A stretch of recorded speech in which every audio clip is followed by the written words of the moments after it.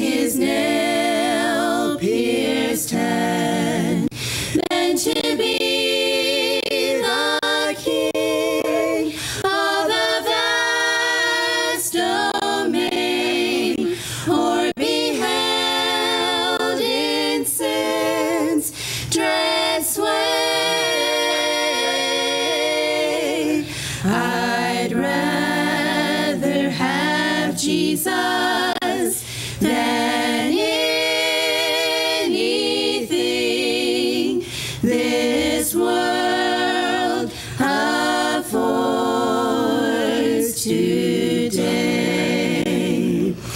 I'd rather have Jesus than men's applause.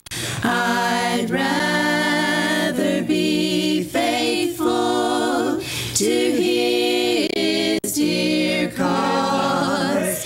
I'd rather have Jesus than worldwide fame.